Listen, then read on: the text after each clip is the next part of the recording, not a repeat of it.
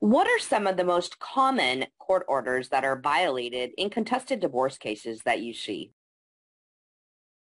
Contested divorce case, one of two things. It's going to result in a settlement or it's going to go to trial, and then the judge is going to issue a decision and order after trial.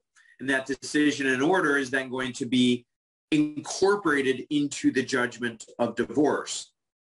So with that, you have the same types of possibilities on enforcement as you do in any other kind of case. So a lot of them are around the money. So either spousal maintenance / alimony, child support, those tend to be the most common enforcement cases, but you can also have enforcement cases come up around the custody and visitation issues, also around property and assets.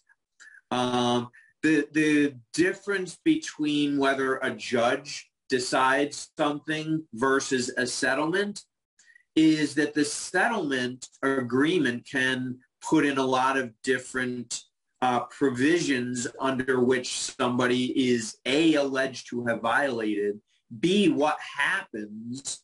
For instance, a lot of times the agreements will require parties to exchange default notice letters first, or go to mediation, or go to a parenting coordinator or something along those lines before they file the enforcement application. So you really want to consult your divorce settlement agreement in that instance, and indeed even have a consultation with a divorce attorney before you run to court and file your enforcement case, because you may run to court and then find out, oops, I was supposed to go to mediation first, you didn't do it, and now your application just gets dismissed and you just wasted time, money, effort, etc. to get to that stage. So with a decision and order after trial by a judge, that is not the case. So a judge can't order the parties to go to mediation first before coming back to court.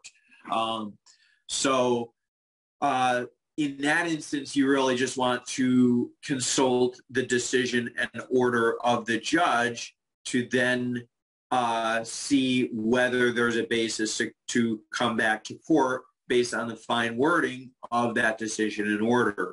Indeed, again, before you go running into court, you want to have that consultation with a divorce attorney to really judge your likelihood of prevailing, but also maybe what you could do to prevent going into court in the first place.